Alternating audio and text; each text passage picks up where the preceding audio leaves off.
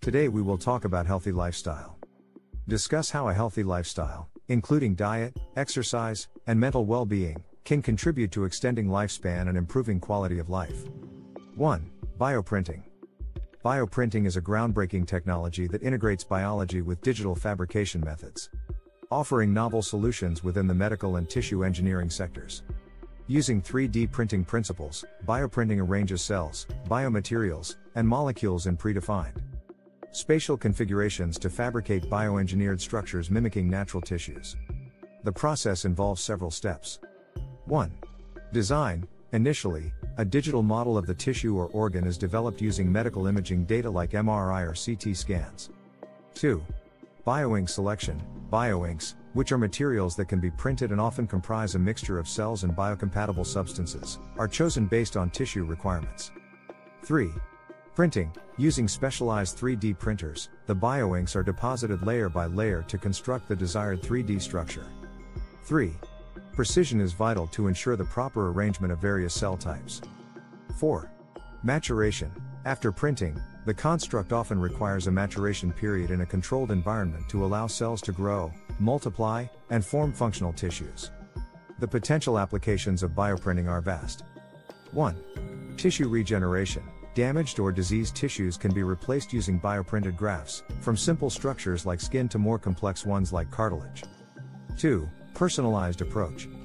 The personalized approach, often referred to as precision or personalized medicine, is an innovative medical model that customizes healthcare, tailoring treatments, practices, and interventions to the individual patient. This paradigm shift emphasizes the utilization of individual genetic, environmental, and lifestyle factors to guide decisions related to the prevention, diagnosis, and treatment of disease. Key facets of the personalized approach include genomic information. With the advancements in genome sequencing, it's now feasible to decode an individual's entire genetic makeup. By understanding specific genetic mutations or predispositions, clinicians can anticipate diseases and even tailor treatments to the genetic profile of the patient. Targeted therapies. In conditions like cancer, a personalized approach has transformed treatment protocols. For instance, certain breast cancers with HER2 mutations are treated with drugs explicitly targeting this mutation, ensuring higher efficacy and fewer side effects. Pharmacogenomics. This is the study of how genes influence an individual's response to drugs. By understanding a person's genetic makeup, doctors can prescribe medications in dosages that will be most effective and least harmful.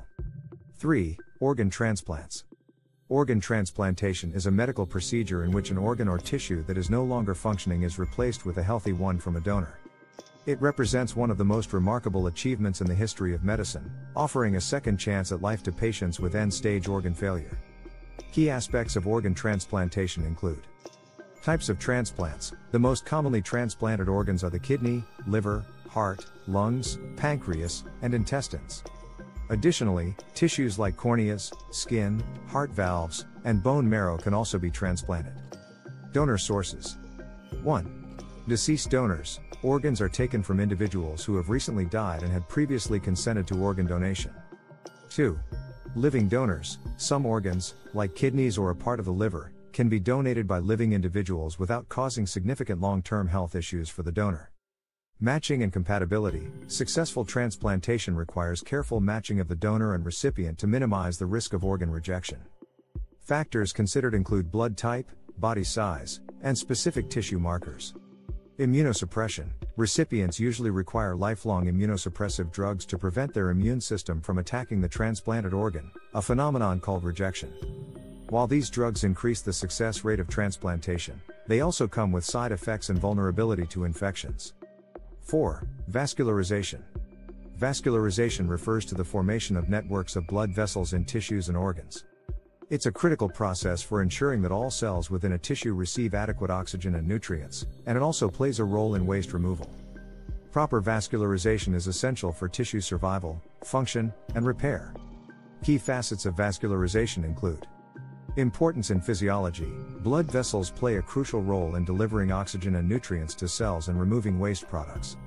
Without adequate vascularization, tissues can become hypoxic, lacking oxygen, which can lead to cell death and tissue dysfunction. Angiogenesis and vasculogenesis.